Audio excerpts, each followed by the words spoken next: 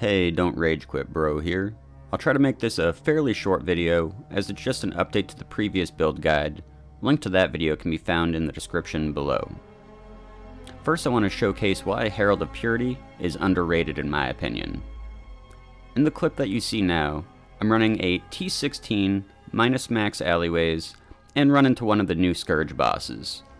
He just stands there attacking the Heralds, and all I have to do is just sidestep every now and then. Note, if you do get sucked in with his tentacle grab, you have to dash out quick, or else his slam will one-shot, even with this much life and energy shield. As for the build, the concept is still the same. Attribute stacking energy blades, Arc Inquisitor, though I've made some upgrades and adjustments. So let's talk about the passive tree changes. I got up to 100% crit, standing in hideout, so I no longer had a need for the mastery that makes damage with non-crits lucky. Additionally, this meant I now no longer had a use for Storm Rider for power charges. This influenced me to ditch the Megalomaniac altogether. I'll put a list of the masteries I'm currently taking in the description below, as some people have mentioned it wasn't loading properly on their POB. I got rid of the lightning passive cluster on top of which, and went towards Shadow, picking up a couple more regular jewels, as well as some crit and life and ES clusters, and manually speccing Utmost Intellect. This brings us to our gear upgrades. On the shield I picked up a higher ES roll, and you'll notice it has some spell crit on there too.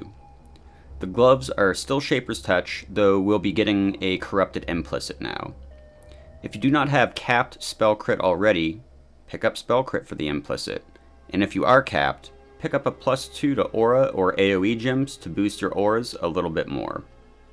The chest piece is just a high ES roll with suffix available for % attributes, and I got a T2 % int on it as well. As for the belt, I went with full strength and attribute stacking, and this is actually more energy shield than our previous one due to how much we are stacking attributes, and thanks to Shaper's Touch for helping our strength to give us energy shield as well. The boots, we're just looking for as high as possible energy shield with movement speed, with some res and attributes. Ideally, I'd want to get a % strength roll on here as well. The rings are just attributes and resistances mostly, nothing special going on here. We're still using Astramentus, but as we are manually speccing Utmost Intellect, we can switch the Anoint to Utmost Might. The helmet we grabbed an extra chain on Arc, and I do have a secondary helmet just for Maven and Cyrus, which gives Unnerve, making them take 10% more damage. We lose one chain for the swap, but here's some math for those who like it. When on a single target, for each remaining chain left, we increase the damage by 15%, and we currently have 10 chains. If we theoretically hit for 1000 damage, and we have 10 chains left, this means 150% more damage, aka a total of 2500 damage. If we hit for 1000 damage and have 9 chains left, this is 135% more damage, or 2350. But the enemy takes 10% more, so we add 10% of this, 235, giving us 2585 total. This obviously isn't huge, but hey, free damage is free damage. And a couple of minor changes to Flasks. I did pick up a Netziri's Promise and a Rumi's Concoction. Both of them are pretty cheap. And then I just got the Sulfur, the Quicksilver, and the Life Flask. I find I move my minor Pantheon around a bit depending on map. For example, if the map has Burning, I'll put on Abarath. Shock Ground, I'll put on Garukon. And Caustic Ground, I'll put on Shikari. I never really change the major, as it's an easy way to mitigate Frozen and eliminates the possibility of getting stun locked. Now lastly, if you stayed this long, one of my favorite mapping strats in Path of Exile, Nim 3 Juiced.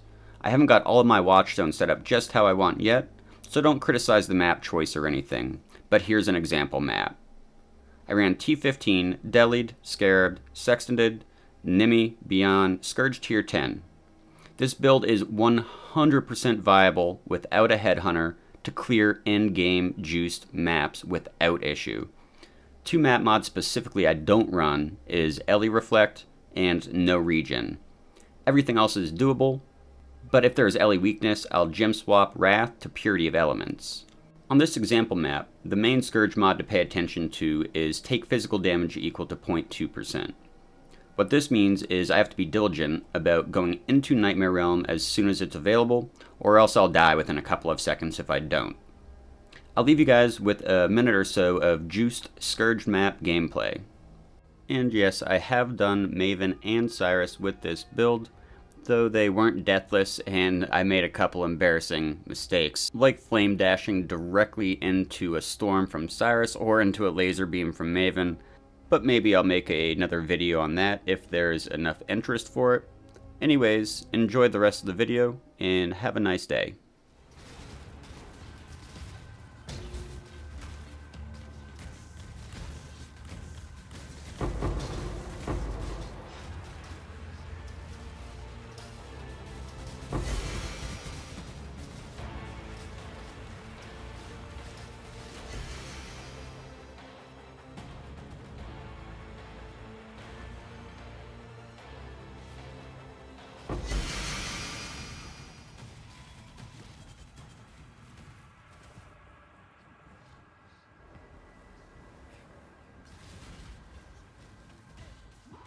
Just in time.